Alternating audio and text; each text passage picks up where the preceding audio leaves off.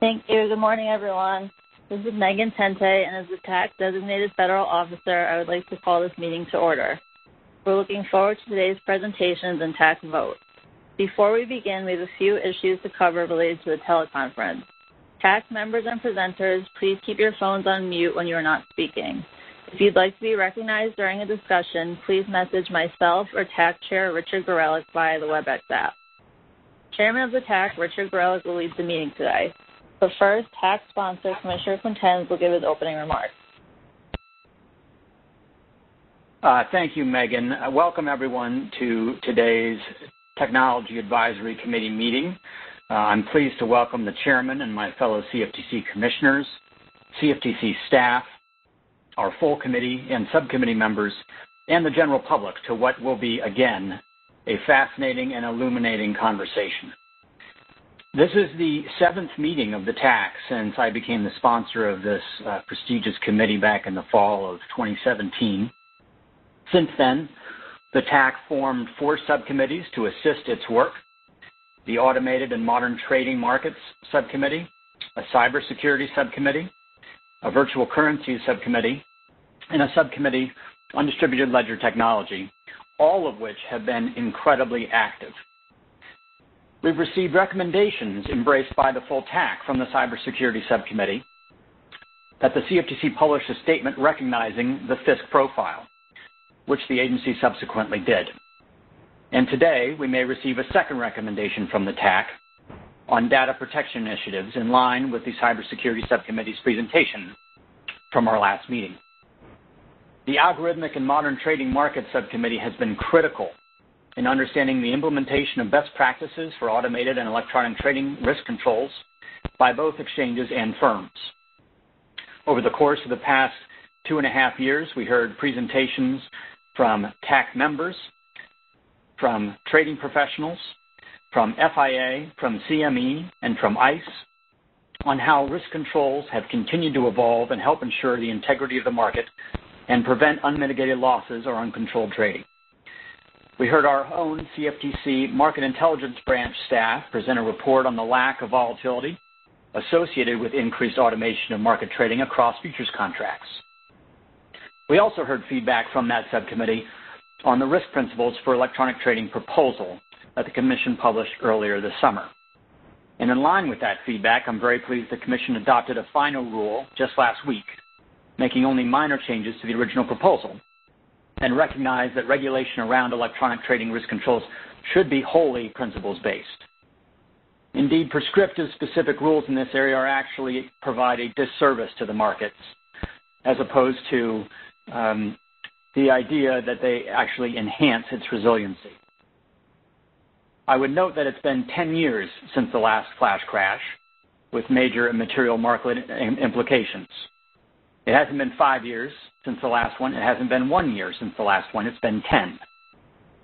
The reason it hasn't been 5 years or 1 year since the last major flash crash is not because we've had significant prescriptive risk control regulatory requirements. In fact, we haven't. It also hasn't been because of luck. Rather, it's because throughout that time of the hard work of technologists and risk management experts in the private sector, from exchanges to trading firms, in following the incentives to manage this risk, which have forcefully and continually promoted answers to prevent what we saw before and might see again in the future. The Virtual Currencies Subcommittee has presented on a host of fascinating topics: proof of stake versus proof of work consensus mechanisms, the potential for and development of self-regulatory-like organizations and rules in the crypto trading space, the scope of stablecoin products, central bank digital currencies, and Bitcoin volatility profiles. The Distributed Ledger Technology Subcommittee has presented on derivative market applications for DLT, the ISDA common domain model, custody of crypto assets using zero-knowledge proofs or multi-party computation, AI and machine learning, and quantum computing opportunities, challenges, and the current market environment. In fact, it's been such a pleasure to lead and sponsor this committee because of the continual advancement we've seen in the technology space, none more so than in the virtual currencies and DLT environments. And I'm very appreciative to the experts we have in those subcommittees.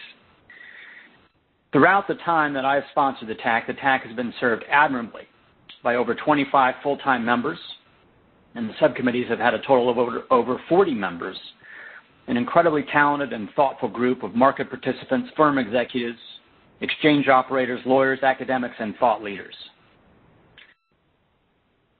These TAC meetings would not take place, nor would they be nearly as insightful and purposeful without the astute leadership of our designated federal officer and the associated designated federal officers coordinating and facilitating the subcommittee discussions. From the ADFOs, Scott Sloan, Phil Ramundi, John Coughlin, and George Harada have all been invaluable to our meetings, presentations, and thinking, and are the highest quality of expert and thoughtful public servants. Today, I'd just like to say will be George Harada's last meeting as the ADFO of the Virtual Currency Subcommittee. He's been a huge asset, a wonderful brainstormer, and a happy warrior in the discussion of these critical issues. And I'm very pleased to announce that Melissa Nettram, the head of Lab CFTC, will take over George's role. There's long been a strong partnership and synergy between the work of Lab CFTC and the TAC. Dan Gorfine, Melissa's predecessor at Lab CFTC, was the TAC's first designated federal officer under my sponsorship. I'm pleased that Melissa is continuing that strong tradition, which will only enhance each group's thinking and work. And I'm, of course, very grateful for the work of our current DFO, Megan Tante, who coordinates, troubleshoots, and provides uncompromising leadership for the TAC. Her hard work, creativity, and spirit are enormous credit to the agency and to this committee. But out of the 65-plus members that I just recognized of the TAC and its subcommittees, there is one I would like to recognize in particular. Richard Gorelick has been the TAC's chairman for over 2 years and has always provided a steady hand, a knowledgeable viewpoint, trusted advice, and a quick wit to our internal and external discussions. Richard has also served on 2 subcommittees, the Virtual Currencies and the Automated and Modern Trading Market subcommittees, and has chaired the first as well. Richard, it's been a true privilege to have you in this role. And now I'd like to have the TAC leave us for 2020 and perhaps my sponsorship on a very high note. We have a remarkable, fascinating, and in-depth presentation on the DeFi space today, an area that has seen explosive growth, innovation, and a lot of confusion, as well as a representation and proposal for a vote on its recommendations by the Cybersecurity Subcommittee. I'm very much looking forward to today, and without further ado, I'll send it back to you, Megan. Thanks, Commissioner Quinten. We'll go to the other commissioners for their opening statements now. We'll start with Chairman Tarbert, if you have any opening remarks. Yes, good morning, and welcome everyone to this Technology Advisory Committee meeting. I'd, of course, like to thank Commissioner Quintens and his staff for convening the meeting. I'm also grateful to you, Megan, for being the designated federal officer for the TAC, as well as for your work in support of the committee. And, of course, I must thank Richard Gorelick for serving as the TAC chair and all TAC members for taking the time to share your powerful and valuable perspectives. In the past 17 months, I set ambitious goals for the CFTC to adopt rules that will help promote the integrity, resilience, and vibrancy of U.S. derivatives markets. I also laid out a plan to provide greater clarity to our innovator community. I'm very proud to say that with the help of my fellow commissioners, members of this advisory committee and its subcommittees, and so many others, we've met those goals. As Commissioner Quintens mentioned, just last week we finalized risk principles for electronic trading. Staff from our Division of Market Oversight, working with many members of this advisory committee, including our exchanges and trading firms, crafted a regulation that will set us on the right path to dealing with our ever-changing markets.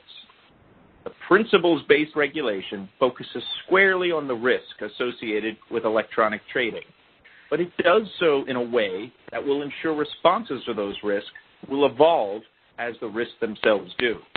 In particular, I'd like to thank Commissioners Quintens and Berkovitz for their work on the electronic trading risk principles rule. The bipartisan effort to make our regulations workable while achieving our important regulatory objectives is a testament to the cooperative spirit of this agency. It's also a tangible demonstration of the benefits of having an advisory committee like the TAC. Given how important our 5 advisory committees are to the work we do here at the CFTC, I'm pleased to announce that we'll be having an open meeting in January that will focus on each of our 5 advisory committee chairs presenting their accomplishments during 2020 and their plans for the advisory committees for 2021. Once again, I'm so very grateful to all of you for your help in advising the CFTC on how we can be a more effective regulator. Thank you. Thank you, Chairman Tarbert. Commissioner Benham, do you have any opening remarks? Commissioner Benham might have an issue joining. Can we go to Commissioner Stump? Thanks, Megan. I don't have any formal remarks. Like Chairman Tarbert, I very much appreciate Richard Gorelick's leadership and Commissioner Quinten's leadership and your amazing organizational skills as we enter 2021. I know that there's much more work to be done, but I do want to reflect on the amount of energy that Commissioner Quintens has brought to this committee, and I think it's really been a testament to his interest in leading in the innovation space, and that's so important for the CFTC and the industry, and so I just wanted to take a moment to thank him personally. But I have no formal opening comments. Thank you. Thank you, Commissioner Stump. Thank you, Megan, and good morning to the committee and my fellow commissioners and all the participants in the conference. I, too, don't have any formal remarks. I also would like to express my appreciation to Commissioner Quintens for his leadership of this committee. This committee is an incredibly important committee, and I very much look forward to the presentations today. I thank the participants for the presentations, which I'm very much looking forward to. Of course, thank you, Megan, for all the work you put into this. I know from my work on the Energy and Environmental Markets Advisory Committee how much work the DFO puts into this on top of your normal duties, and you've certainly been busy with critical rulemakings as well as your service to the committee. So thank you for this additional volunteer service. It's a real testament to the spirit of the CFTC staff that despite all the challenges, people step up above and beyond the call of duty. Thank you, Richard, of course, for your Richard Gorelick, for your leadership and chairmanship of the committee. Again, I'm very much looking forward to the presentations. Thank you very much. Thanks, Commissioner Berkowitz. We'll now turn the meeting over to Richard Gorelick to start the presentations. Thank you, Megan, Commissioner Quintens, Mr. Chairman, commissioners, and everyone participating today. I am looking forward to this morning's very timely sessions. To get the meeting started, we will begin with the presentation from the Technology Advisory Committee's Virtual Currency Subcommittee. This subcommittee is presenting on the growth and regulatory challenges of decentralized finance. Specifically, the subcommittee will discuss the growth of DeFi, a broad category of emerging smart contract-based financial services being built on top of blockchains, and will highlight areas of development, detail potential regulatory challenges, and think about possible solutions. Presenting for the subcommittee this morning will be Aaron Wright, Clinical Professor of Law at Cardozo Law School, and Gary DeWall, Special Counsel at Catton Munchin Rosamond LLP. I'll turn it over to Gary. Aaron. Thank you, Richard. And again, we'd like to just, on behalf of all the subcommittee members, thank Commissioner Quintens for his leadership of the TAC and his support of the TAC. I always will have a warm spot for Commissioner Quintens as a result of his citation of a Kurt Vonnegut short story, Harrison Bergeron, from Welcome to the Monkey House in response to a proposal by a specific exchange to have speed bumps potentially introduced. Creative, wonderful, but I think it's a testament to Mr. Quintenz's broad breadth of knowledge and the kind of leadership he's brought to this role. We also like to thank George, who has shepherded us through many, many subcommittee meetings with wit, with wisdom, and just with perseverance. And we look forward to working with Melissa in her new capacity. So, Aaron, we've got a good topic here today, DeFi, and I'm going to ask you right off the bat, what is DeFi, and direct Megan to page 2 of the slide. That's a great question, and I wanted to just echo what Gary and Richard said. Thanks so much for the opportunity to go through such an important topic. So DeFi is an exploding part of the blockchain ecosystem. It's growing incredibly quick. At their core, or at its core, DeFi protocols use smart contracts to create financial services and other products that aim to be non-custodial in nature. They ideally don't rely on one central party, but in practice, many still. And you referenced the word smart contract. Maybe for everybody, you can just sort of explain what that is. Yeah, absolutely.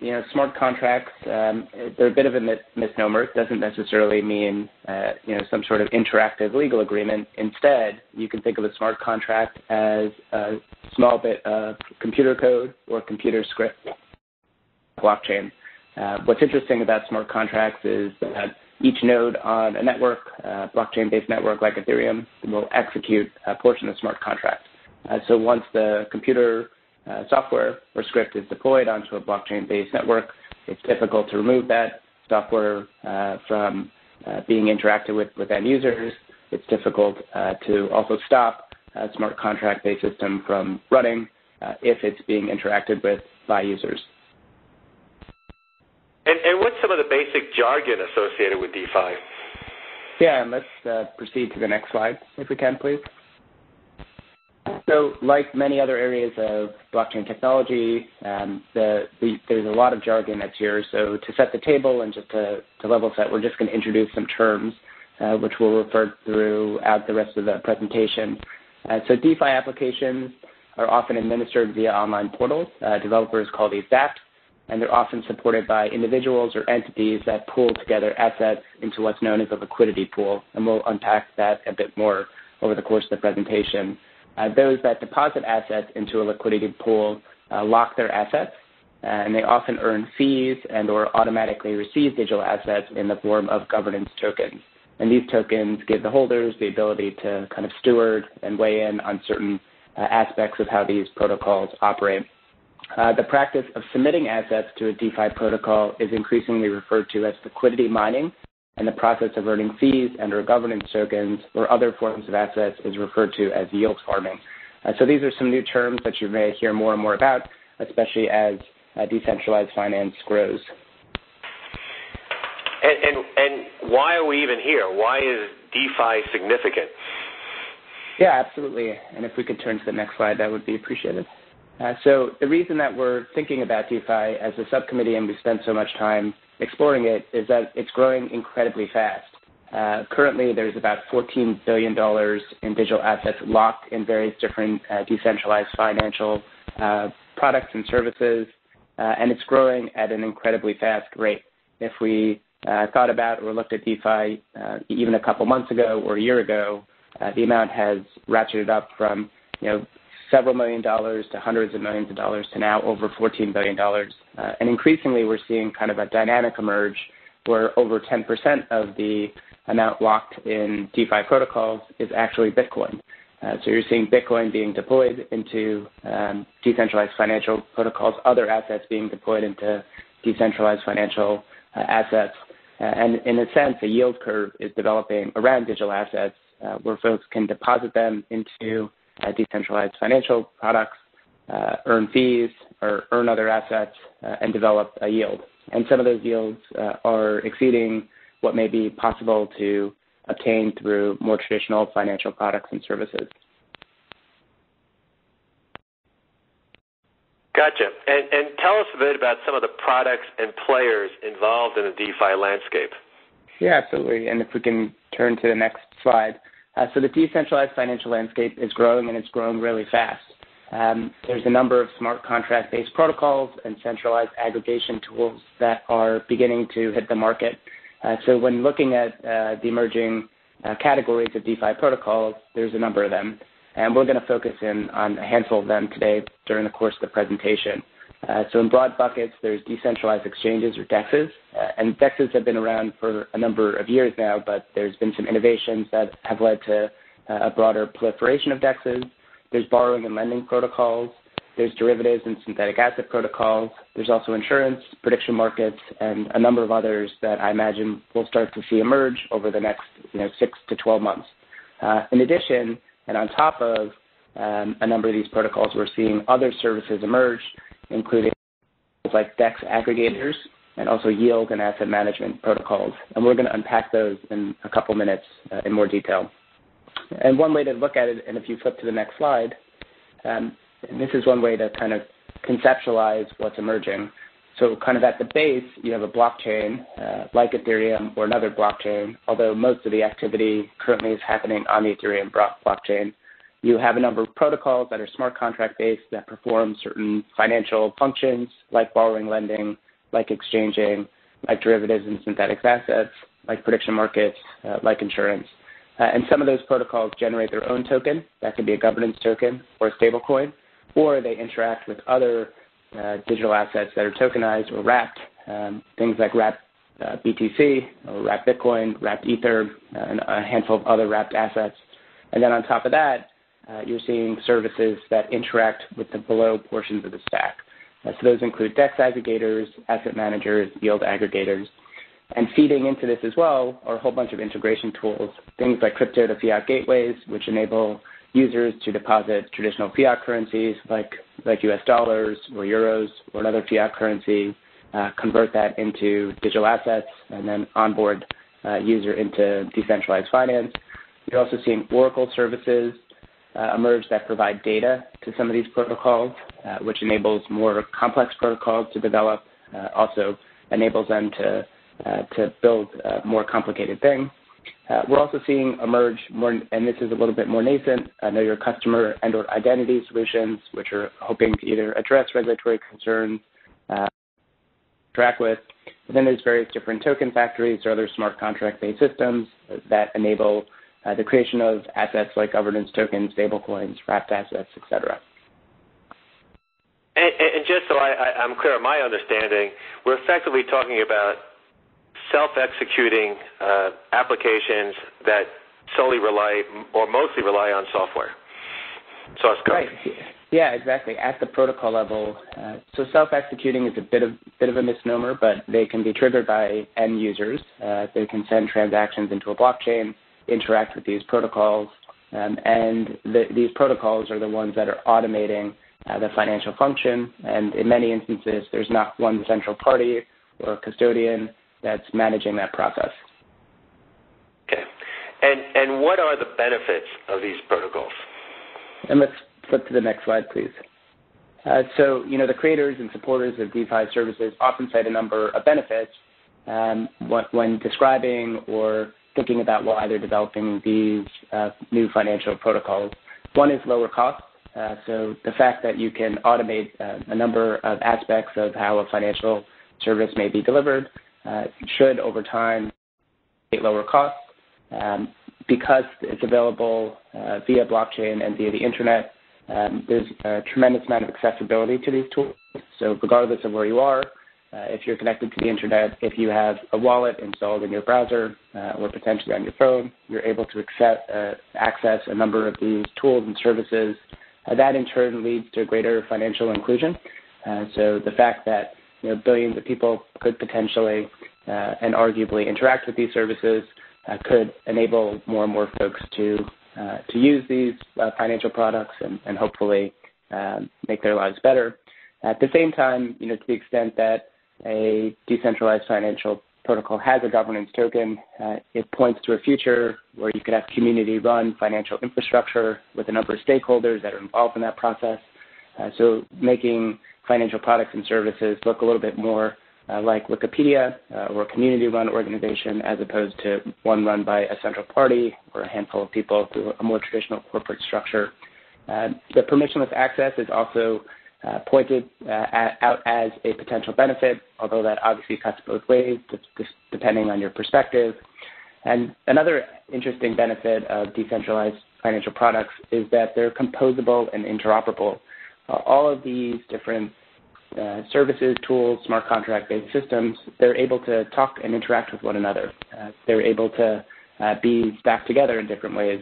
Developers also oftentimes describe this as financial Lego blocks, where you can begin to, stack them together, build new products and services using some of these first emerging decentralized financial products and services as kind of base blocks to build more complex and interesting and potentially useful things.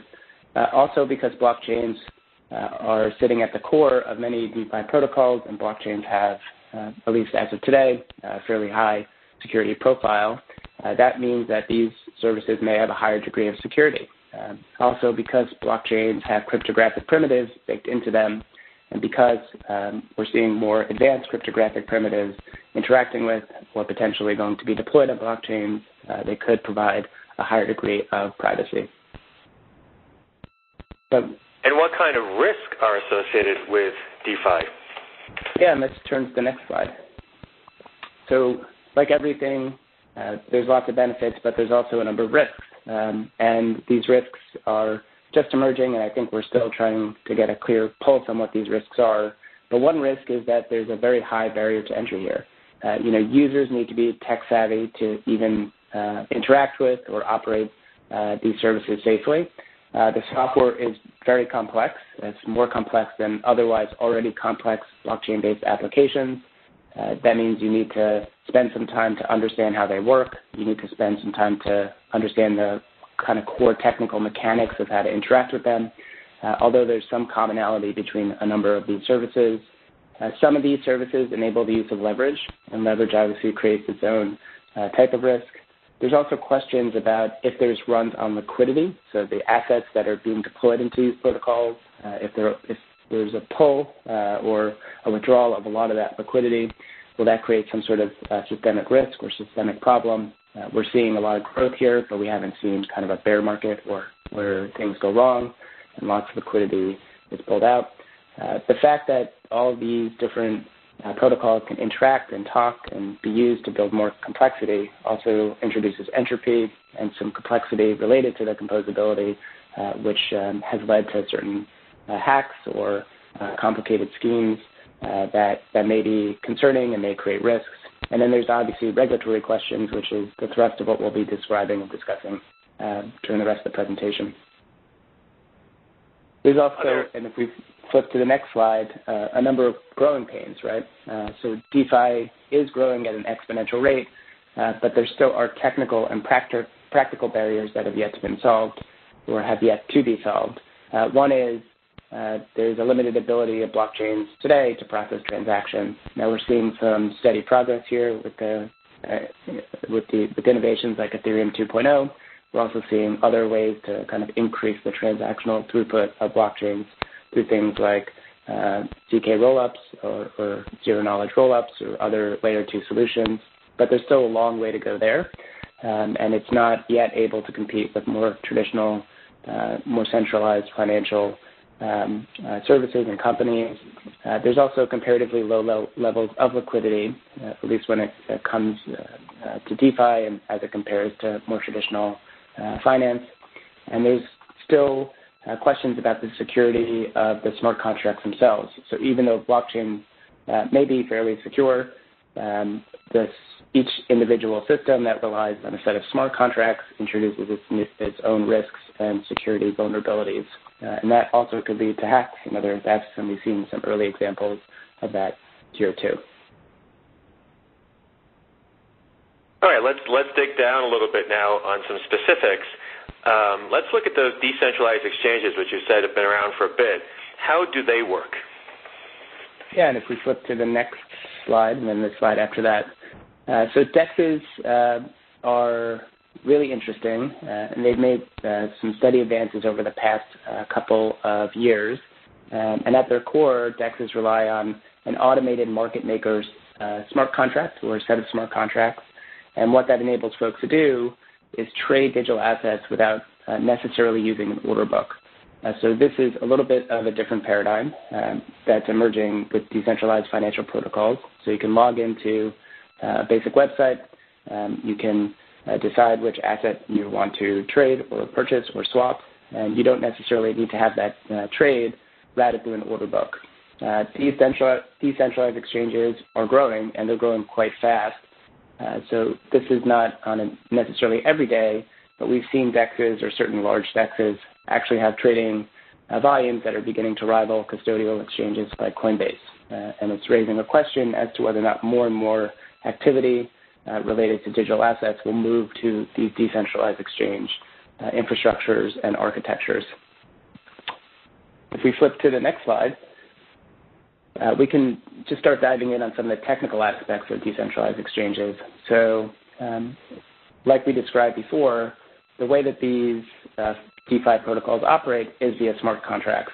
And for most popular decentralized exchanges today, they rely on two smart contracts. One is an exchange smart contract, which holds a pool of one or more tokens. Sometimes it's two, sometimes it's more than that users can exchange. So this creates a liquidity pool, or kind of a pool of assets that sit there, which different parties can interact with, deposit tokens into, and pull out other digital assets when they're executing a trade. There's also a related factory contract, which is a contract that actually creates one or more exchange contracts and makes it easy to identify the various different liquidity pools that are going to be available on a decentralized exchange. So these two smart contracts work together. And if we flip to the next slide, we can unpack a little bit about why these are important. So these smart contracts matter because they enable the creation of these liquidity pools. And these liquidity pools lessen the need for an order book. So you're able to deposit assets into this pool and interact with these assets without the need to match people that want to purchase and or sell assets via an order book. Notably, there's no central administrator of the pool. It's maintained by the smart contract. So instead of having a trade or a swap cleared through a central party, the smart contract handles many of the technical aspects of that trade. These smart contracts are open and permissionless. So the factory and exchange contracts enable anyone to list a token to exchange. There's no central party that's assessing whether or not the token is a security, a commodity, or something else. There's no central party that needs to be interacted with in order to create a new liquidity pool. It can happen in a very permissionless way.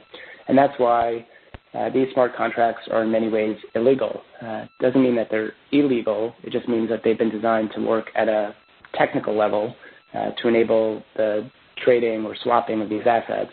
They don't necessarily incorporate regulatory compliance into it. And that is a lot like how core blockchains work in the sense that they work technically, but they may create challenges when it comes to regulations. Next slide.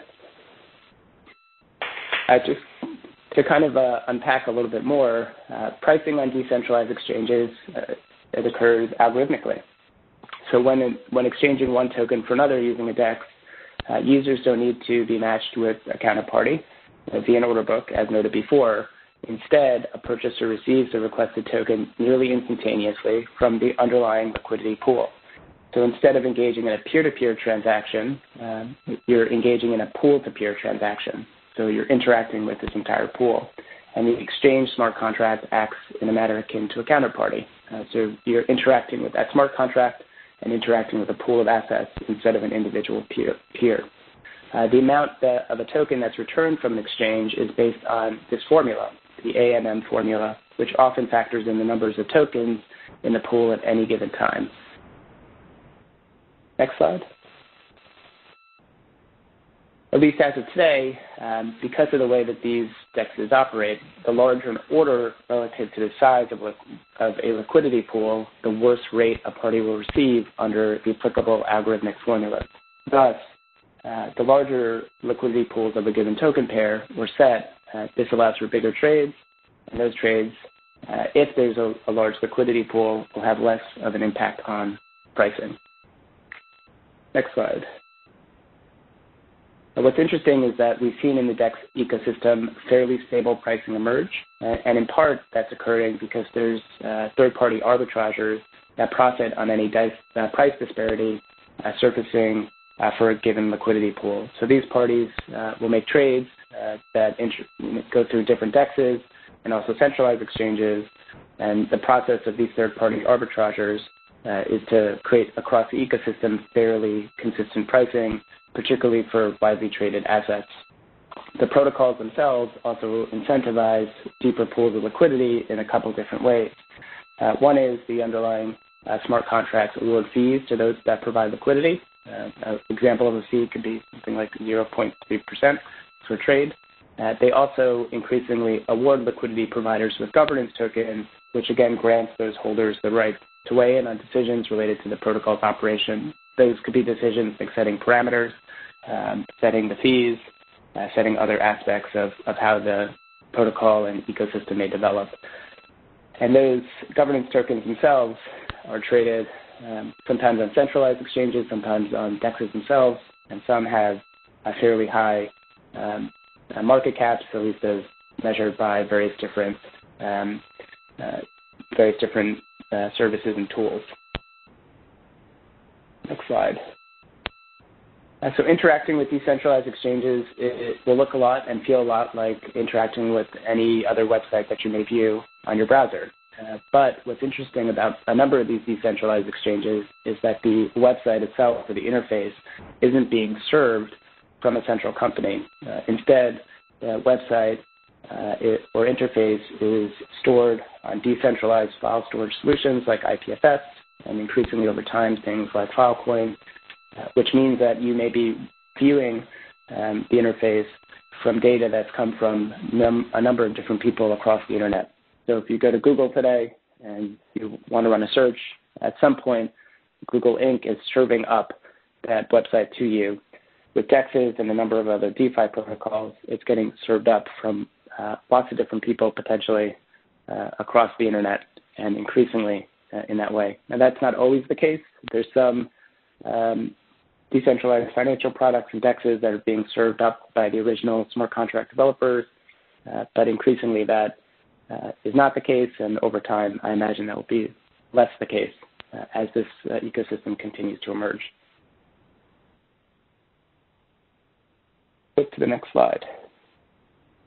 What's also interesting about DEXs is that there's very, very low barriers to entry. So the underlying smart contracts are generally licensed under open source licenses, and what that's led to is a number of competing forks or implementations of similar services.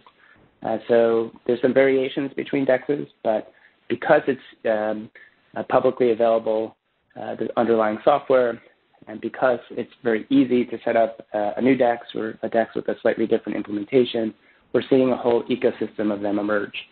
That means that liquidity providers are increasingly moving their assets to different DEXs. If one DEX, let's say, suffers a hack or has a problem, liquidity providers can move on to another DEX.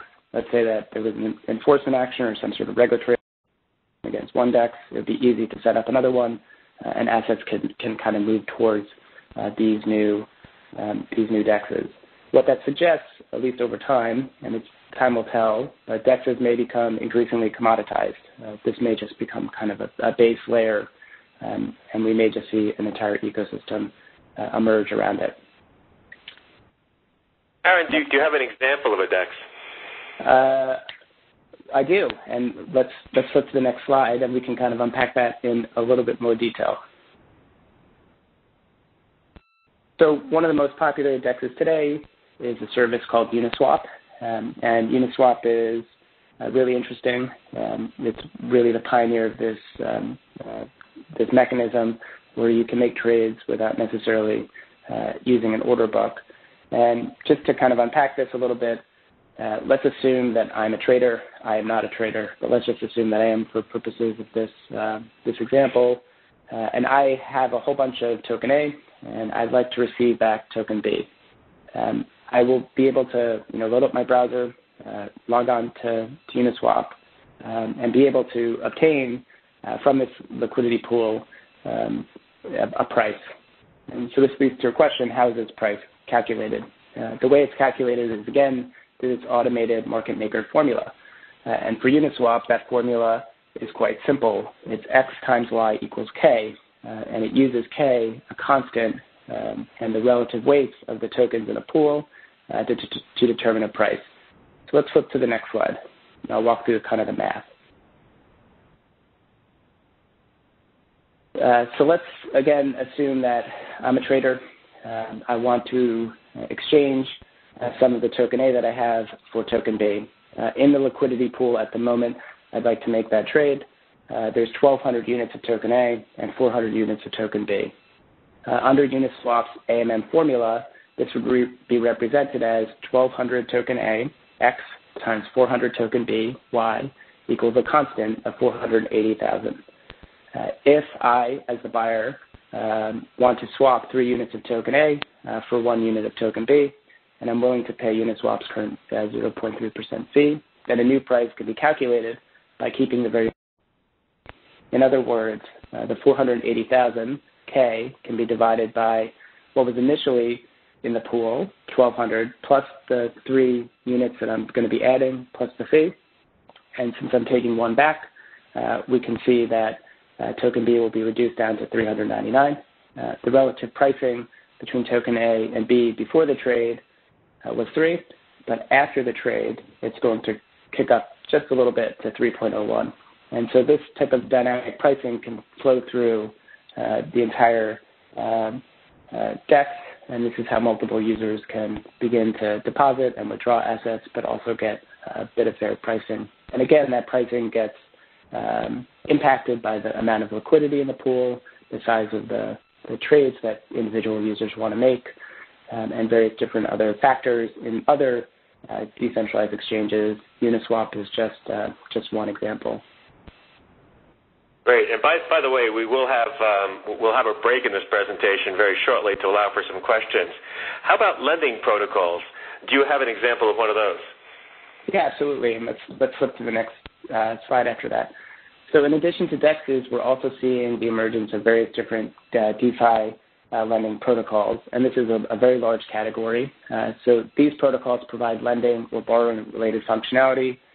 Many of these protocols enable users to deposit digital assets into vaults and borrow another token back. So you can deposit, let's say, Ether into a vault on a decentralized lending protocol and receive back another token, let's say DAI or CDAI, in exchange.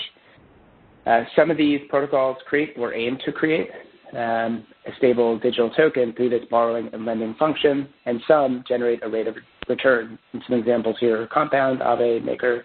There's a whole bunch of other ones. Let's flip to the next slide. The way that these work is fairly simple. So a borrower deposits 1 digital asset into a smart contract and receives back another token, usually valued at an amount below what has been provided as initial capital. So the loan that's occurring through these platforms is denominated in another asset. So again, CDAI or DAI. And the amount typically received back by a user is between 50 to 75% of the deposited collateral. Let's flip to the next slide. So to ensure that a DeFi lending protocol has a sufficient amount of collateral, deposited collateral is auctioned or otherwise sold if the value of a given borrower's collateral drops below a liquidation ratio. The lending protocol often relies on outside data feeds, and we described those previously known as oracles, to determine the value of the collateral deposited by users into the smart contract system. This liquidation ratio is often set through community-run governance votes. So this kind of creates an incentive to make sure that there's enough assets at their core, at the base, for these protocols to operate. Let's flip to the next slide. Some decentralized lending protocols are also enabling what are known as flash loans. And flash loans are very interesting, although a bit of a double-edged sword. So it's a loan that's only valid within one blockchain transaction. So on platforms like Ethereum, blockchain transactions can be reverted during its execution if certain conditions are not met. So flash loans take advantage of this functionality and fail automatically if a condition of repayment is not satisfied before the end of a relevant blockchain transaction. So you can take out a loan and repay it all within one blockchain transaction, and that's proved to be pretty useful for folks that want to take advantage of arbitrage opportunities or other types of trading opportunities. So another kind of new innovation that's emerging with some of these DeFi protocols. Aaron, quick question. How do folks know what the rules, you talked about mathematical formulas, and AMAs when you talk about the DEXs, how do folks know what the rules are that apply to these lending protocols or these DEXs? Yeah, well, in many ways, the smart contracts themselves set the rules. So to the extent that somebody is sophisticated technically, they can review and look at the underlying smart contracts and understand how they operate. Many of these projects are open source, if not all of them, and there's robust sets of documentation or other information that's available describing and detailing how they operate. So the rules are kind of there. The interesting thing about smart contracts, because once they're deployed onto a blockchain, they're hard to modify. You can understand the rules pretty quickly, and you know that those rules are not going to change over time unless there's some ability to upgrade those smart contracts. So the rules of the game are available, and by setting up these simple and or complex automated systems with rules that you know are not going to change or be modified, folks are able to interact with them with a degree of confidence and hopefully a degree of security. Right. Earlier, you referenced derivative and synthetic protocols. Help us understand what these are. Yeah, absolutely. If we could flip to the next slide. So there's also, and this is just beginning to emerge, so I'd say DEXs and also decentralized borrowing and lending protocols are the most robust, but we're also starting to see new derivative and synthetic asset protocols emerge. So DeFi protocols are not just limited to these exchanging and lending protocols. Some are also enabling the creation of synthetic assets that derive their value from an underlying digital or real-world asset. Many of these protocols rely on over-collateralization, like what we're seeing with borrowing and lending protocols, and Oracle to maintain price stability. In some protocols, synthetic assets can be generated by any users of the platform. So a little bit like we saw with DEXs, where you could create any sort of liquidity pool to trade any form of assets. We're seeing open and permissionless derivative and synthetic asset protocols that may enable comparable functionality in this domain. So let's go through an example. We can flip to the next slide. So one example here is synthetics. So synthetics is a protocol that has a native token, SNX, that enables holders to create synthetic assets or synths, which can mimic any asset, but today it's mostly used to mimic other digital assets and or fiat currencies. So to generate synths, a user must acquire SNX, and they can do that by participating on the platform or by acquiring it on an open market. And they can deposit that token into the synthetic smart contracts, and in return, the synthetic protocol creates a new synth token of the user's choice. So just by way of an example, let's say that somebody wanted to create a synthetic version of the US dollar. They could deposit $1,000 worth of the SNX cryptocurrency and receive back $133 worth of SUSD, or synthetic USD. The way that the protocol works now, you need to lock 750% more SNX into the smart contracts than the amount of synths that you receive back. The pricing data is provided by an Oracle, a third-party Oracle solution, and there's lots of other kind of complex mechanics in how synthetics works, but this is the core of it. If we could flip forward to the next two slides. And so that means you're going to tell us about aggregation layers. I am. Yeah, so that's an overview of some of the emerging and I'd say the most mature DeFi protocols. But again, things are moving very quickly. So if we gave this presentation in a year, I imagine that we'll start to see even more and increasingly complex DeFi-related protocols and services that are beginning to be developed and have users that are interacting with them. But what's also interesting, and this really roots down into how decentralized financial products operate, because they're composable, because these services can be easily interacted with, we're starting to see additional tools being built on top and really a whole aggregation layer that's emerging. Let's flip to the next slide. And there's a number of aggregators that we're beginning to see. And so these aggregators make it increasingly easier for end users to interact with these new types of services. And they're all being built on top of these other DeFi protocols, as described before. So we're seeing DEX aggregators, yield aggregators, and asset managers. Flip to the next slide. So the first category are these DEX aggregators. And what DEX aggregators enable folks to do is access liquidity pools found on multiple different decentralized exchanges. And so some examples here are 1inch and also Paraswap. Flip to the next slide. What's interesting about DEX aggregators is that they're aiming to provide end users with better pricing. So instead of having to go to individual DEXs, you can go to a DEX aggregator and look across the whole ecosystem of DEXs to find the best price. So instead of other internet services today that aggregate, let's say, like news content or social media accounts or other types of information, DEX aggregators combine all this token pricing information across multiple DEXs and aim to provide the best price possible. They're able to do this without actually custodying any assets. So they don't rely on any custodianship of underlying assets by end users. The end users keep their assets in their individual wallets. They connect to these DEX-related services. They're able to find the best pricing, and then they'll interact directly with the DEX. These DEXs over time, and it's still too early to tell, but they could, in effect, serve as kind of a search function for DeFi. So if you want to go into DeFi, if you want to interact or trade one token for another, you may increasingly go to a DEX as opposed to going to an individual decentralized exchange. Although there's a possibility that the aggregators themselves may be decentralized, it looks like these may be centralized services that emerge.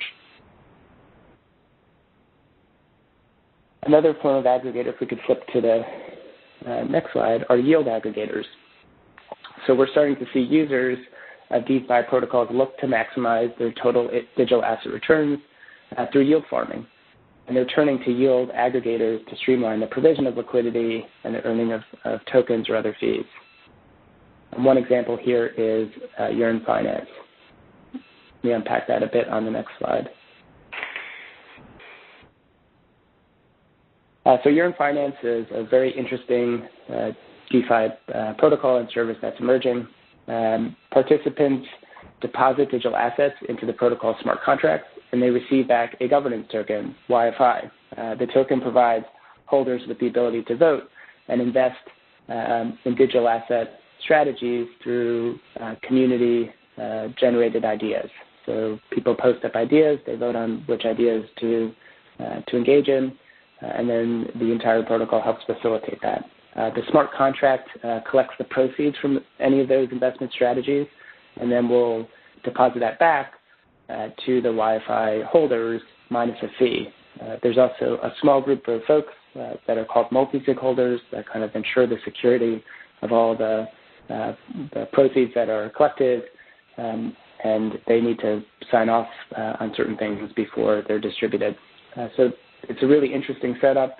It's kind of a community-run asset manager run in a very decentralized way without one party that's really handling either the generation of the ideas, the implementation of the ideas, with only a handful of folks that are sitting in the background just making sure that things are secure.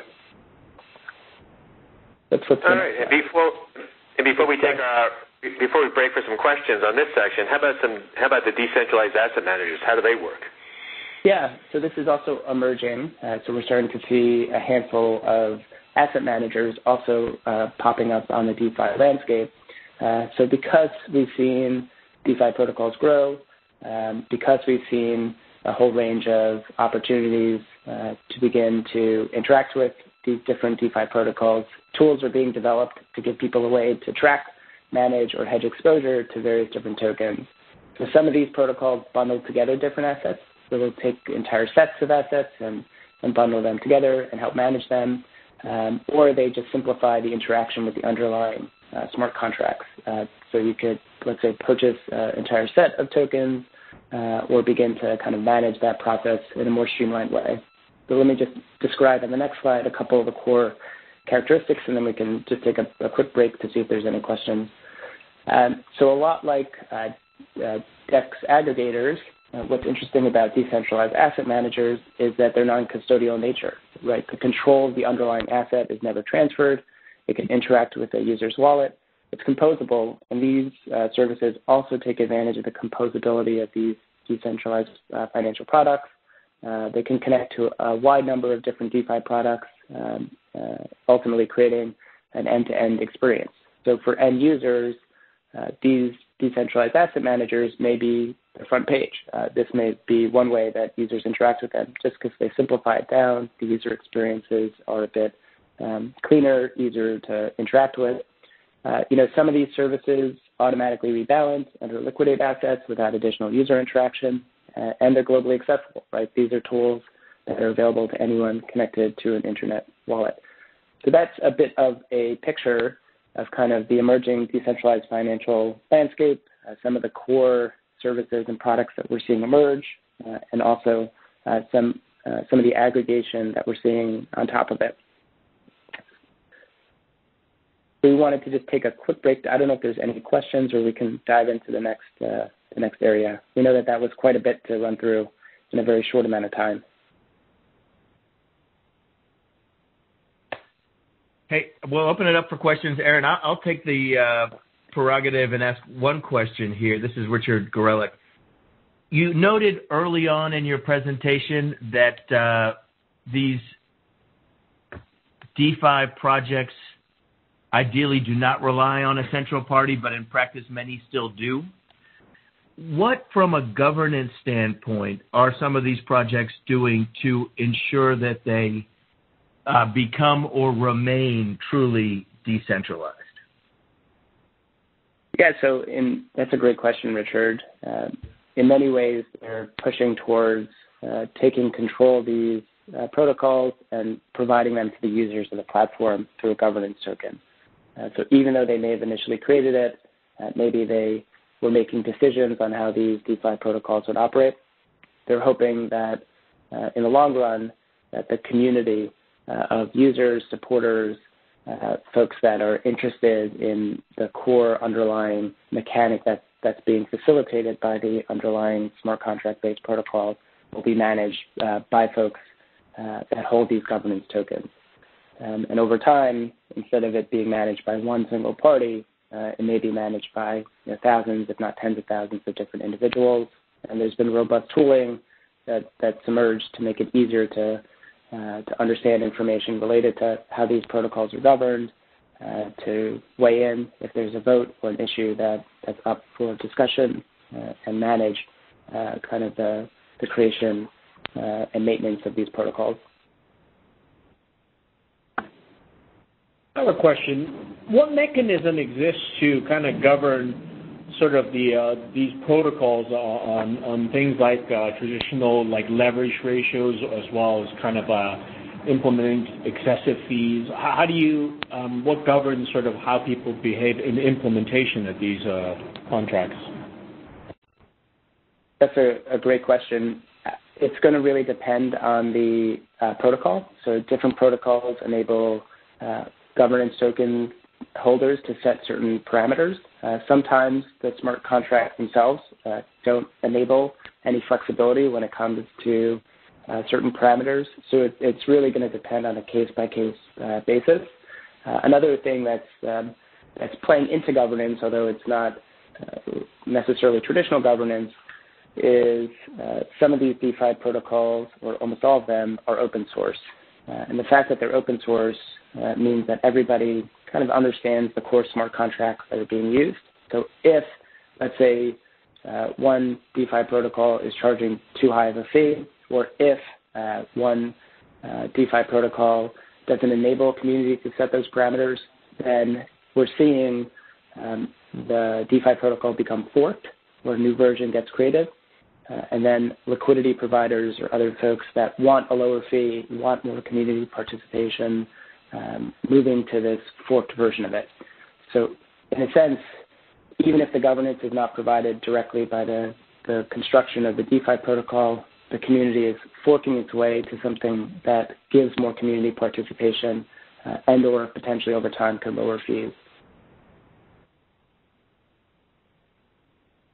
Thank you.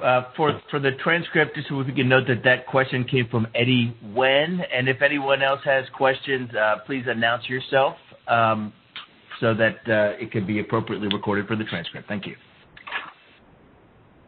So this is Tim McHenry. I have a question.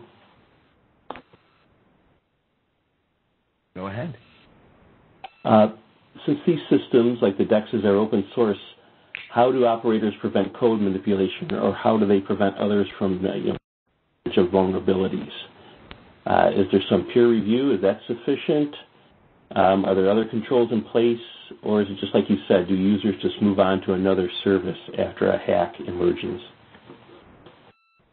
That's a great question. So depending on the protocol, and again, this is on a case-by-case basis, many of the software developers that initially create them will have the software audited by a smart contract auditor. So these are folks that get paid and will do a security review, an audit, try to find vulnerabilities and assess for potential weaknesses. If there's a vulnerability that occurs, then either people are impacted by that in some negative way, or there's sometimes opportunity to upgrade it and to address that issue. And if there is an issue that emerges, or a pattern that creates a security vulnerability, people then try to improve it or kind of create another version that patches up that issue. So there are some teams that go through this auditing process. There are other teams that don't. They just release it, and they kind of figure out if there's an issue in the wild. And then if there's issues that emerge, improvements are either made directly by upgrading the underlying smart contracts or by creating a new version that may patch up that issue. Well, thank you.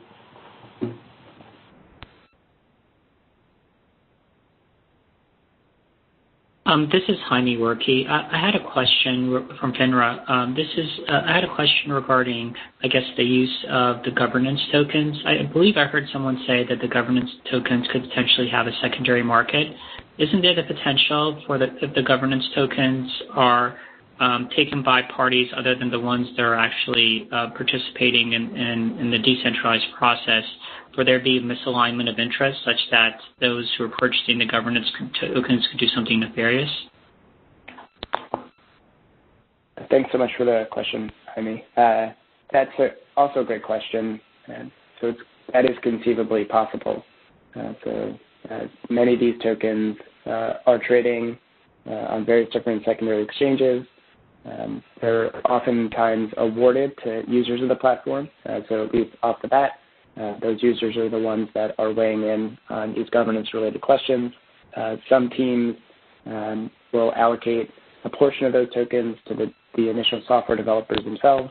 Whether or not the software developers weigh in on decisions is still emerging. But to the extent that a party acquires a material position of a governance token, they'll be able to weigh in on these decisions.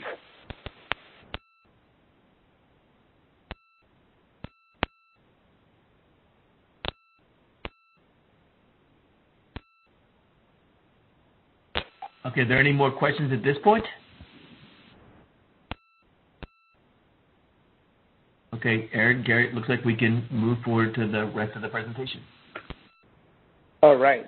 And so I'm going to start to ask Gary some questions about this. And let's turn to the regulatory and legal side of DeFi. If we could just flip to the next slide. So Gary, so we've talked about the overview of decentralized finance, how it works on a technical level. Let's begin to dive in on some regulatory questions. So in the U.S., what regulators and laws may be implicated by DeFi? Well, and thank you, Aaron. There's nothing unique about DeFi as far as the applicability of applicable laws and regulations. So, the common denominator of most things out there is that if it's the same business, the same risk, you typically get the same laws applying. And that's exactly the case in DeFi. So in theory, to the extent that anything that DeFi touches is governed by an applicable law or rule today, then obviously the regulator that's responsible for enforcing that law is obviously involved in the process. It's interesting. If you go back to one of the first regulatory looks in the DeFi space, it was actually one of the most famous reports. It's called the 21A report issued by the SEC in connection with a DApp known as the DAO that was issued in July 2017. And effectively, the DAO was a DApp that was going to effectively reward or pay for projects that were going to be funded by persons. I'm not going to get into the whole gist of that, which is that the DAO token itself was deemed to be a security by the Securities and Exchange Commission. But right in the first sentence or the second sentence of the DAO report was a discussion of who might be responsible for a regulatory breach. The DAO itself was an unincorporated organization. There was a corporation that introduced the DAO, known as Slocket UG, which was a German corporation, and it was identified as a potential person responsible. There were co-founders, 3 co-founders of Slocket. They were considered to be potentially responsible. And there were a bunch of unnamed intermediaries, folks known as curators, who would actually be potentially looking at some of the projects that might be funded by the DAO. Because it was a report and not a enforcement action, the SEC never really gave its view on actual liability there. But it was the first effort to try to figure out who would be responsible, who could be responsible for effectively a unincorporated entity. And that's really what a smart contract is all about. A smart contract it's just code. And typically it's the smart contract that's the actor that's potentially violating or doing something to contrary rules. So if we just look at the CFTC, the Commodity Exchange Act and the CFTC rules, obviously, if there were unregistered FCMs or DCMs or CEFs or DCOs, theoretically, those are regulatory issues. If there was fraud, that's a regulatory issue. If there was, manipulation or deceptive devices, that's a regulatory issue. CPO, CTAs rules are touched by potentially some of the activities of DeFi protocols. And then, as we saw in a recent complaint against BitMEX, the CFTC has basically said if you were supposed to be registered as an FCM, then you have a duty to supervise. So all of these issues under the CFTC are touched by DeFi. Elsewhere, and indirectly under the CFTC, potentially, Bank Secrecy Act, state money transmitter laws, other state laws such as the New York Bit License or the soon-to-be fully rolled out Louisiana Virtual Currency Act. These are also laws and rules that could be touched by DeFi. And then, again, looking over at the SEC land, you've got Securities Exchange Act, Securities Act, Investment Advisor Act, all the rules that apply, again, to ordinary, issues. DeFi does not get a safe harbor.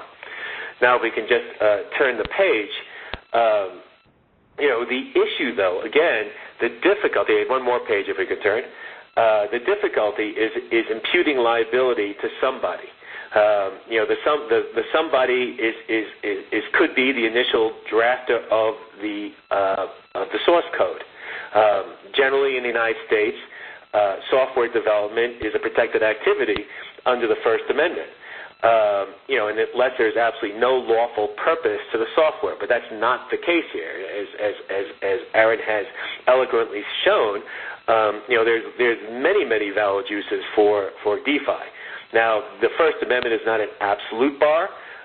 There's case law precedent. United States v. Mendelsohn is a good example, where software was sent from Las Vegas to California. It was effectively code on a floppy disk that related to sports bookmaking, and that was held so integrally related to the bad act that folks were held liable for that. But in general, again, just writing source code is considered protecting speech. The other issue is that if you were to do something against a developer, the code still is out there. It doesn't go away. The smart contract is still running. And as Aaron has mentioned, it's subject to forking, copying its source code. Somebody else can take it and run with it. It is a difficult issue of, if there is something that's a problem, who is potentially liable. And as Commissioner Quintens himself has noted, enforcing CFTC regulations against smart contracts does not immediately stop activity from occurring because individual users can continue to use the software. That's on the next slide. The only potential here is that and one more slide through, as Commissioner Quintens has also noted, that if developers can reasonably foresee at the time they created the code that it might be used by persons violative of CFTC regulations, then you might have some potential liability there. There's also, ancillary action. There's ancillary actors that somehow may be, part of the original, uploading of the source code and running of the source code. There may be some folks who maintain the sole interface, the underlying smart contract.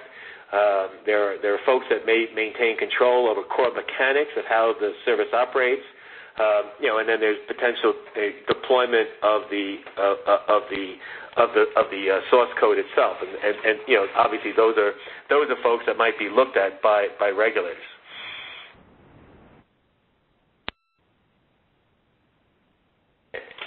Yeah, and so this, I guess, raises the question, right? If something goes wrong, how does this kind of overviewed, how would the government or the CFTC prosecute code, and raises the question, where may liability lie? And so the question could be direct liability, like Gary suggesting, against software developers. There's challenges there. But besides direct liability, Gary, is there anything else that could be considered? Sure. I mean, there's obviously obviously other things. I just want to say one other thing on the direct liability, because there has been one interesting case brought by the SEC. It was a case brought by an individual, Zachary Coburn. This happened, against Zachary Coburn. He was the one who wrote and deployed the smart contract on Ethereum and exercised complete control over it, known as Ether Delta. And Ether Delta basically operated as a DEX without requiring registration. Ether Delta, as I said, was a smart contract. It executed orders. It did a lot of the things that you described, but according to the SEC, it wasn't registered as an exchange, and that was a major problem. Because Mr. Coburn presumably was so involved in the rollout and running of this smart contract, he himself personally was named. And Ether Delta was not even named in the caption of the case because it didn't exist as a legal entity. He was required to disgorge, as part of a settlement, he was required to disgorge theoretical profits, fees that he had made, and sustain the fine. But that's an example where somebody was so individually identified with the smart contract that allegedly had volatile qualities that it was easy to go after. In other cases, there's potential secondary liability, and this is where things get a little bit more difficult. Under the Commodity Exchange Act, as this audience well knows, there are two key elements: aiding and abetting liability, and we can turn the page on that. Two pages, I think. 2 slides, yeah. Yep. One more slide. One more slide still, sorry. All right. There's aiding and abetting liability and controlling person liability. Let's turn to the next page, sort of as a refresher.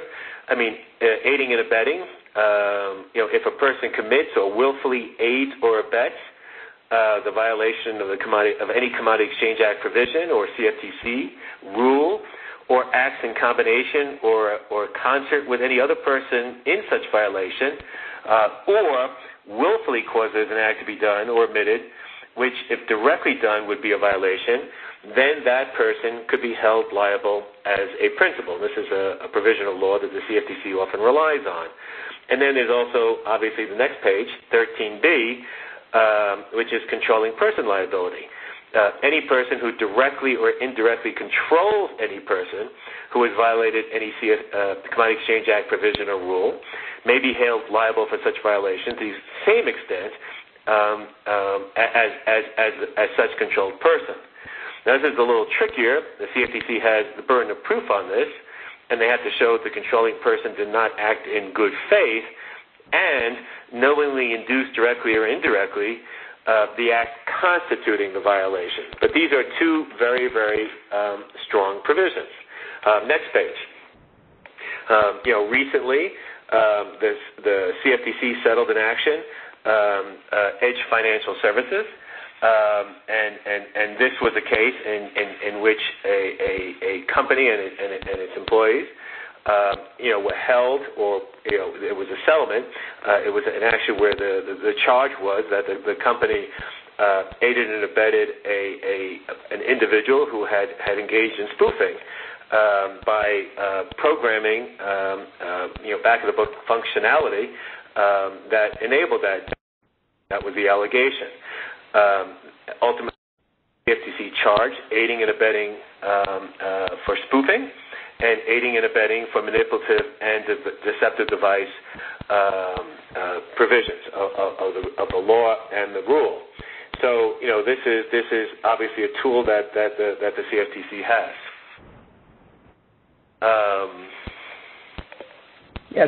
So there's obviously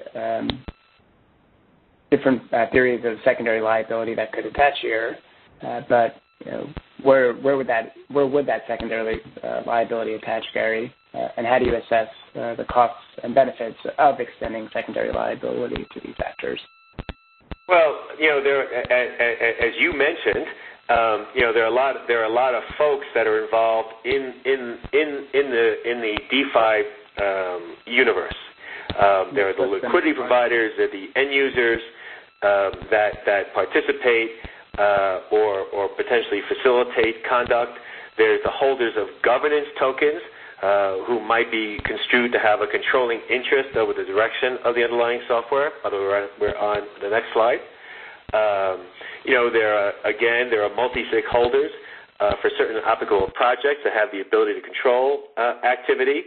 And then none of any of this stuff occurs without the validators or miners on the blockchain systems that actually formally execute the smart contract by validating all the transactions and letting them proceed. So there's a large group of persons that are involved in the DeFi ecosystem that can potentially be brought into the process.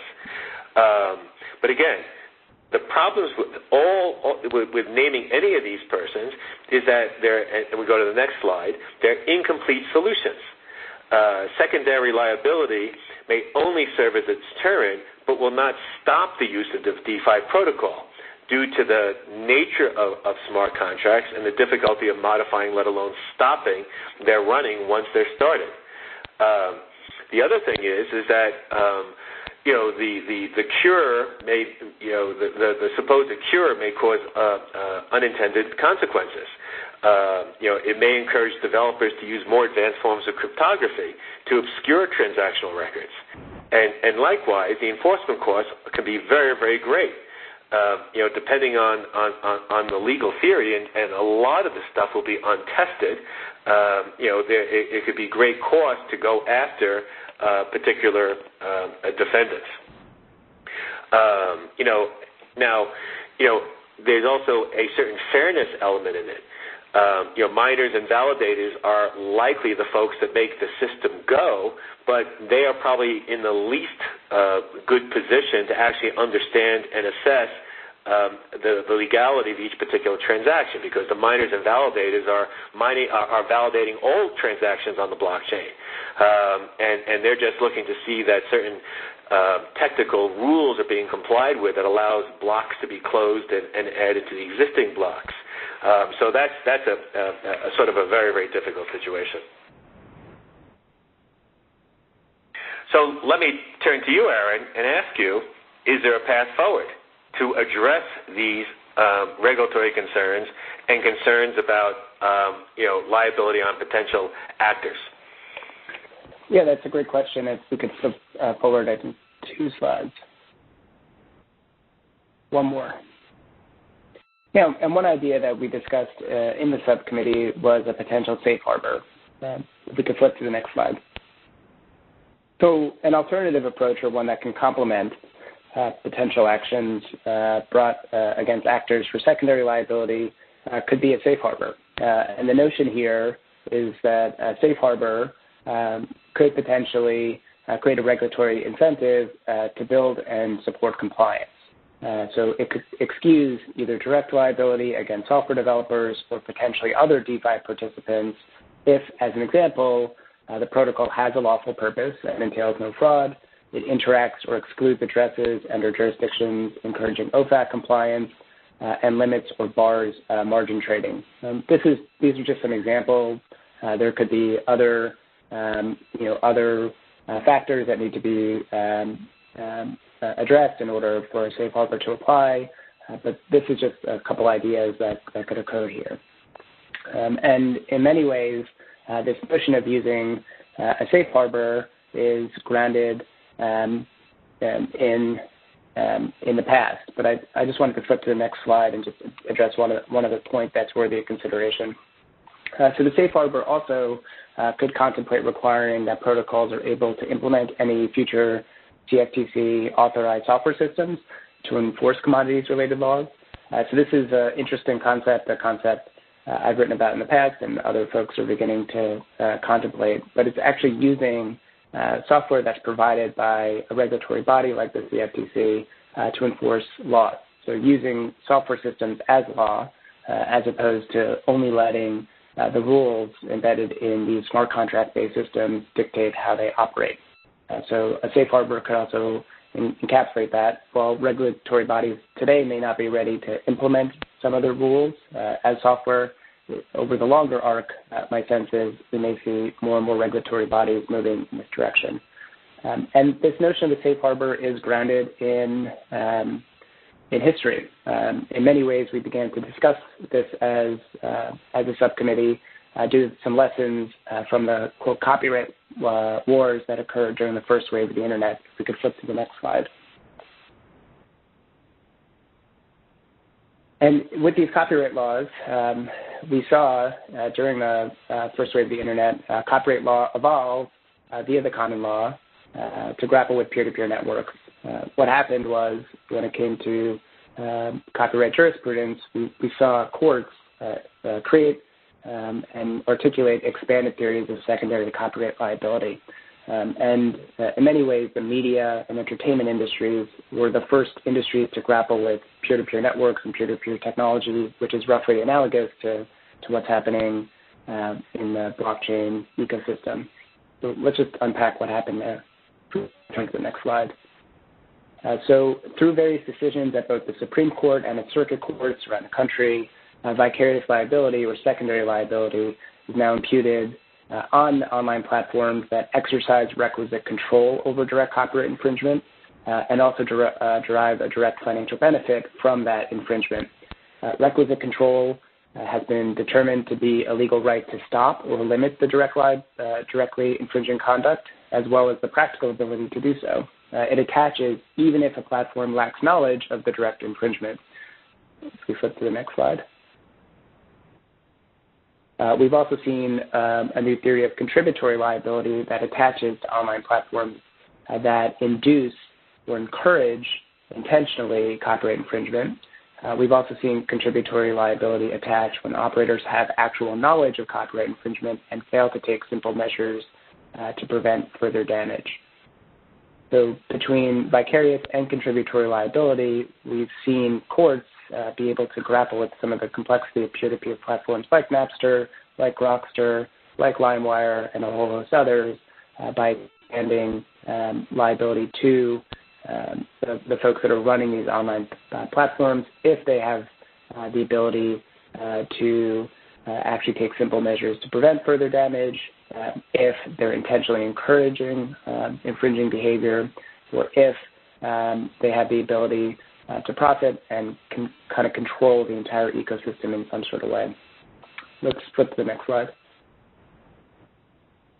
At the same time, and this kind of complemented what occurred in the courts with expanded theories of secondary liability, through a treaty, the Digital Millennium Copyright Act was enacted, and the DMCA does lots of different things, but one thing that it does do, it's resulted in the development of a notice and takedown regime, and this notice and takedown regime encourages online platforms to respect copyright holders' rights if they are notified by a copyright holder of potentially infringing content that's on the platform, and they expeditiously remove that work, then they're able to avoid potential copyright liability.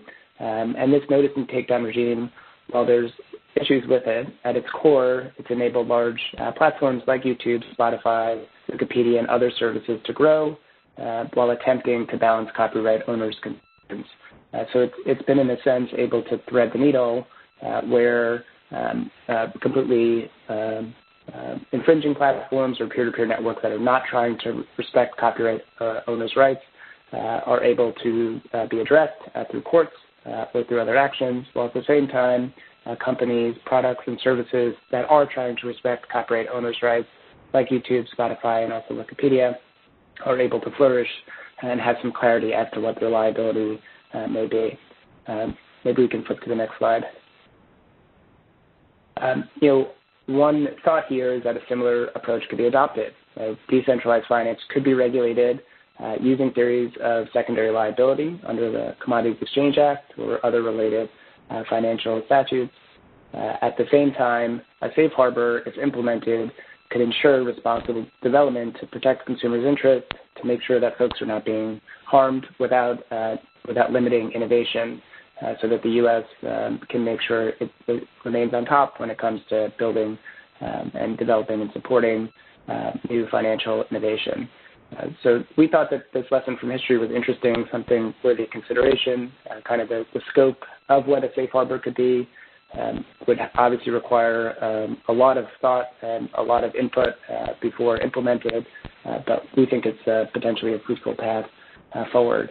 I know, Gary, you have some thoughts here, so I don't know if you wanted to weigh in. Yeah, I mean, I do think this is this is sort of a Scylla and Charybdis. It's a difficult navigation because obviously there are a lot of folks, and I hate to use the bricks and mortar enterprises in the blockchain ecosystem, that have spent a fair amount of resources trying to get it right from the beginning, and making sure proactively they did what they needed to do to comply with applicable rules and law. And there's also folks who have absolutely avoided certain markets, including the U.S., because they recognized that there were difficult issues, and they didn't want to deal with them, and so they avoided the marketplace and avoided opportunity for revenue in order to not get in trouble with the regulators. What's challenging here and what makes this thing so difficult is that it is effectively non-legal entities that are ultimately doing whatever the activity is that may be adjudged incorrect. And so at the end of the day, it mostly will be secondary actors that are potentially liable, and it's a challenge to get at them, and it raises the issue of fundamental fairness, in my view. But that being said, the difficulty here, it's the same issue of granting someone an opportunity to work in a sandbox, as they have in the UK or some other jurisdictions. If you give folks a safe harbor, you're effectively penalizing people who have incurred the cost of compliance and or avoided the situation of noncompliance. There are ways, in my view, that the CFTC doesn't have the authority to issue something like a 21A order, but they can do a combination of no action letter and a public solicitation of comments in connection with a proposed guidance, much as they did with the actual delivery guidance recently issued, where they solicit a wide range of input to figure out a way to go forward. But Aaron, I think you are right, and many members of the committee are very sympathetic to the issue. Is that this is an important development. This is a game changer. The idea of having non-incorporated entities, non-legal persons, not actual persons, engaging in the activity that might be problematic, is a relatively significant game changer that hopefully, as we've made clear, has lots of benefits out there, lots of potential benefits, but obviously has a lot of risk. So we need to tread cautiously in this area, but we don't want to inhibit this important development. So what's our final thoughts, Aaron? Yeah, and let's flip to the last slide. And thanks so much for everybody's time and attention.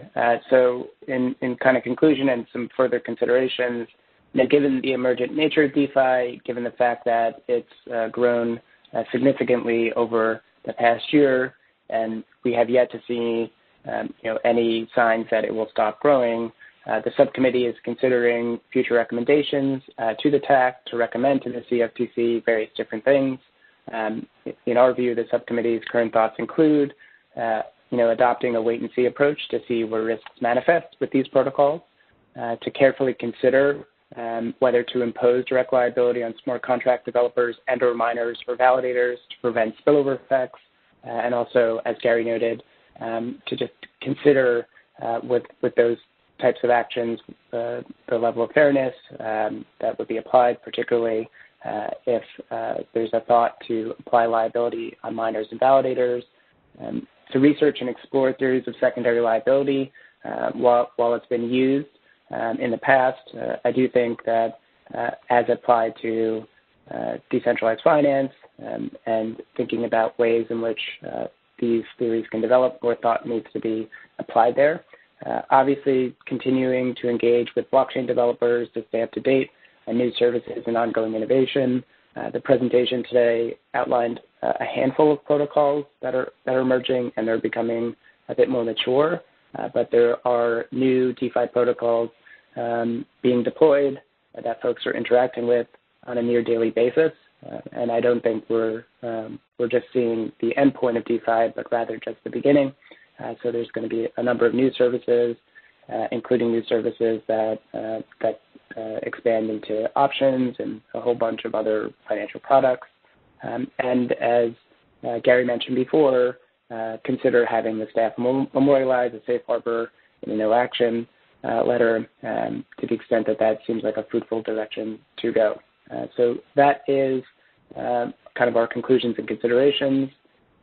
Thanks so much for everybody's attention, and we thought we'd open it up to see if there was any further questions.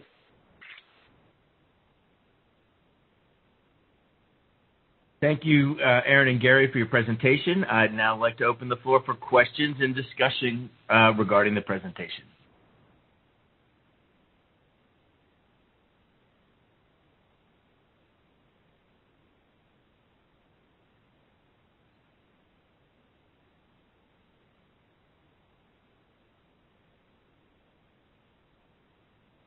Okay, maybe you've answered everybody's questions. I'll make one last call, and then we'll move on if there are no questions.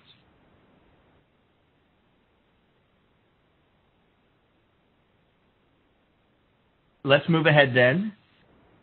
Thank you, everyone. Let's take a quick break. I think we'll take about a 5-minute break here before the TAC vote on a recommendation from the Cybersecurity Subcommittee. Once again, I'd like to thank Aaron and Gary. That was a fascinating presentation. I learned a lot, and I'm sure everyone else did as well. Thanks, guys. Take a quick break. Be back in 5 minutes.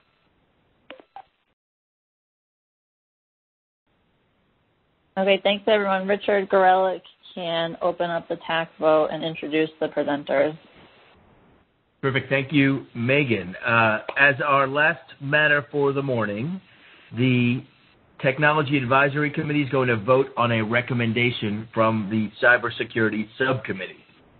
The Cybersecurity Subcommittee is going to be recommending that the full Technology Advisory Committee makes a recommendation to the CFTC that it provide clear, concise, and up-to-date guidance on how the CFTC reviews highly sensitive cybersecurity artifacts and sensitive intellectual property. TEC members were provided with the materials for the vote in advance of today's meeting. In addition, the Cybersecurity Subcommittee presented on the background to this recommendation at the last TAC meeting in July of this year. Before I open the vote, 2 Cybersecurity Subcommittee members are going to briefly reiterate and explain the recommendation. They are Jerry Perullo, the Chief Information Security Officer at ICE, and Hunter Landrum, the Government Affairs Counsel at 2 Sigma. Jerry and Hunter, I'll turn it over to you. Thank you very much. We greatly appreciate the opportunity to speak today to briefly recap our discussion from the TAC meeting in July. As we discussed at that meeting in July, regulated financial institutions, including providers of critical national economic infrastructure, have identified significant risk in the collection, concentration, storage, and securing of highly sensitive cybersecurity artifacts and sensitive intellectual property during regulatory examination procedures.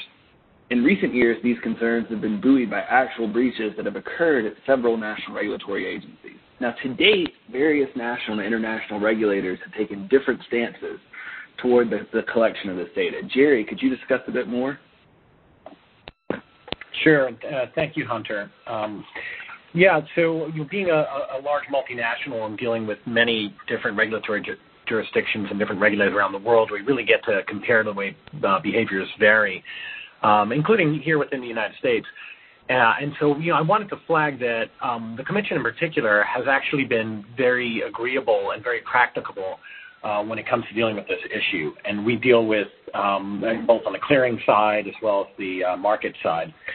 And what I mean by that is that when asking for particularly sensitive data, such as penetration test results that may show our vulnerabilities or inventories of systems and diagrams, the Commission has been very agreeable to view those artifacts at a shared location, take all the notes they want, that sort of thing, versus taking them away. And we enjoy that. And the real push here is to say, let's codify that and to protect both the critical infrastructure entities as well as the Commission itself when it comes to housing these artifacts. And by way of contrast, I'll note that other agencies have asked firms like ours to produce and transmit over into their care things such as not only the diagrams and vulnerabilities I mentioned, but even things like the usernames of individuals with privileged access to systems. And things can get pretty forceful pretty quickly in a regulatory relationship, and that jeopardizes really the whole ecosystem. So all this vote is really asking for is to have a review performed and to codify some of those behaviors and practices so that things don't change in the future and that examiners are still able to access the data that they need. We don't want to dilute that in any way, but they're able to do it in a secure manner by minimizing taking possession of any of these artifacts where it doesn't directly contribute to the cause here. And then lastly, I'll mention just for the sake of a quick update, many of us in the cybersecurity world, especially in financial services, overnight have been working on a breaking breach at a third party. And it's a vendor that apparently was compromised during the year, and we're learning that led to the compromise of additional vendors as well as U.S. government agencies specifically. So a lot of you will have woken up to this news this morning. And I think this is just exactly illustrative of what we're talking about here with third-party risk. And it's just near impossible to secure every single avenue, and rather the tack that all of us take in the private sector is to just simply limit the amount of data that needs to live outside of our walls to avoid these issues where it's really not directly helping the relationship. And so we're just asking that the Commission, as well as other regulators, value that approach and support it where it doesn't get in the way of their examination responsibilities. So thanks again for hearing us out. Thanks, Jerry. And as Jerry noted, the CFTC has dedicated itself to this concern and continues to be a leader in addressing this issue through the TAC and through Commissioner Stump's specific initiative on data protection. But as we said, the lack of policies and procedures today to determine when and how sensitive information is securely reviewed continues to make the process ad hoc and more difficult both for CFTC staff and market participants. So we would urge you to take this vote today to provide clear and concise as well as up-to-date guidance on how the CFTC should interact with these cybersecurity artifacts and sensitive intellectual property. And we would also encourage the Commission to move forward on the topic to provide clarity and reassurance to the marketplace. So thank you very much for the time and attention on this issue, and we're happy to answer any questions if there are any before the vote.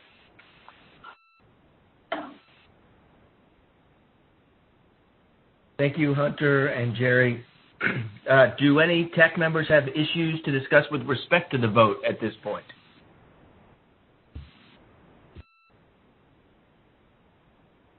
Okay, hearing none, with that, I now move that the TAC adopt the recommendation from the Cybersecurity Subcommittee on making a recommendation to the CFTC that it provide clear, concise, and up-to-date guidance on how the CFTC reviews highly sensitive cybersecurity artifacts and sensitive intellectual property.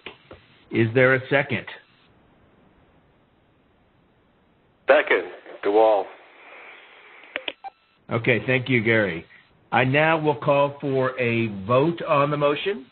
I'll ask all TAC members to unmute themselves at this point. All those in favor of approving the subcommittee recommendation, please say aye. Aye. Aye. Aye. Aye. All those opposed, please say nay. Any abstentions? Yes, Richard, NFA, this is Tim McHenry. I have to abstain because of our regulatory capacity. Okay, great. Duly noted. Thank you. Thank you. The motion carries. And thank you, everyone, for the work on that. That will be very helpful. Okay, so now we will move to closing remarks. Thanks, Richard. Yep, go ahead, Megan. Okay, so now that concludes the presentation and the vote for the TAC meeting. We're going to move on to the concluding remarks, like Richard noted. Commissioner Quintens, would you like to go first? Thank you, Megan. I don't have any official closing remarks other than to specifically thank Aaron and Gary for the great presentation that they gave us. Lengthy, in-depth, insightful, helpful, very clear. Hopefully it will be a springboard for anyone who wasn't very familiar with DeFi before that to further educate and update themselves in this fascinating and fast-growing area that's obviously providing value and excitement, but is posing questions that would better be cleared up and ensure does not jeopardize that value and growth. So specifically like to thank them Thanks again to all the TAC members and subcommittee members. Richard, thank you for your leadership, and thanks to all of our CFTC staff, Megan, you in particular, and appreciate my fellow commissioners joining us. Thank you. Thanks, Commissioner Quintens. Chairman Tarbert, do you have any closing remarks?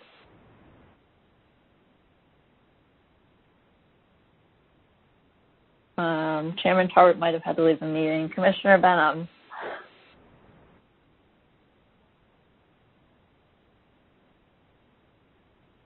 Commissioner Stump? Thanks, Megan. I just wanted to echo the things that Commissioner Quintens said. I personally always find these meetings to be extremely beneficial, and in particular, the two subcommittees that presented today have been tasked with providing input on things that I personally have found to be a struggle over the past couple of years, and it is just a result of the fact that our markets are constantly changing and evolving. And I'll start with the second presentation first. Data protection is extremely important to me, and I thank the subcommittee for all of their efforts to try and help us as an agency to ensure that we have all of the right metrics in place to ensure that the data we take in or the data we require is properly protected. With regard to the first presentation, I just wanted to say I found it extremely timely.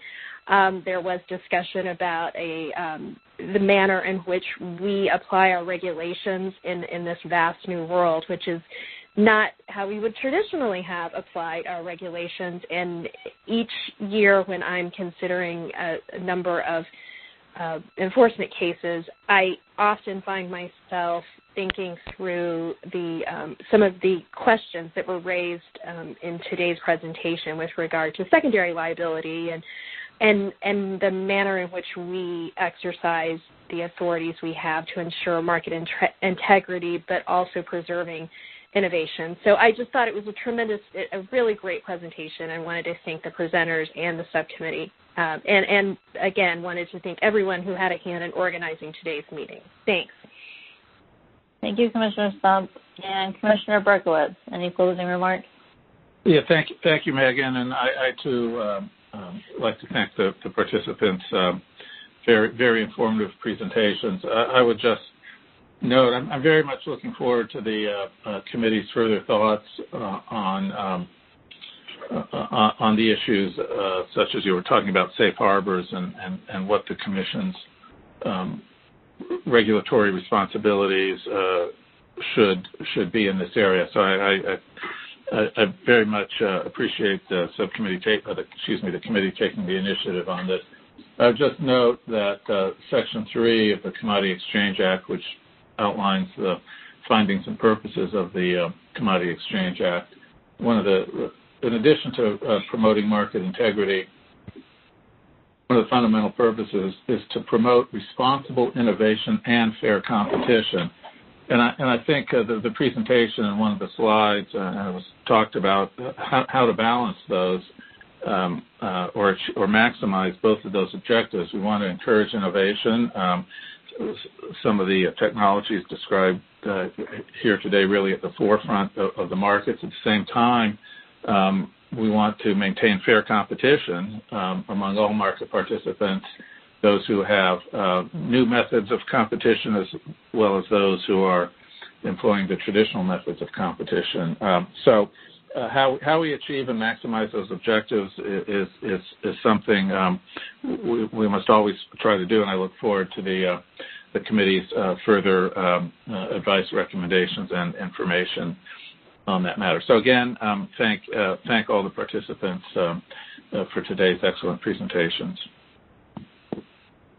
Thanks, Commissioner Berkowitz. And Commissioner Benham is having a little issue with his line, so we're going to give him one more minute to hopefully get on.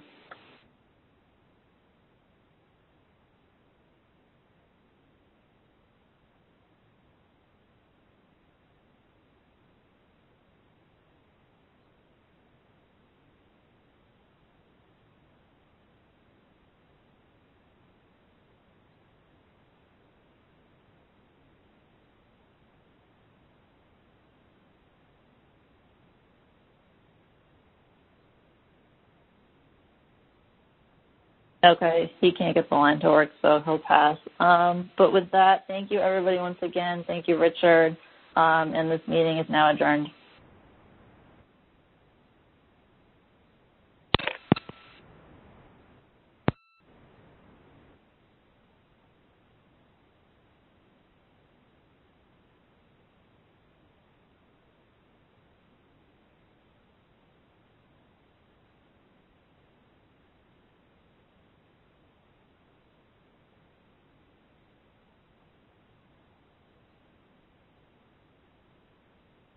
That does conclude today's conference.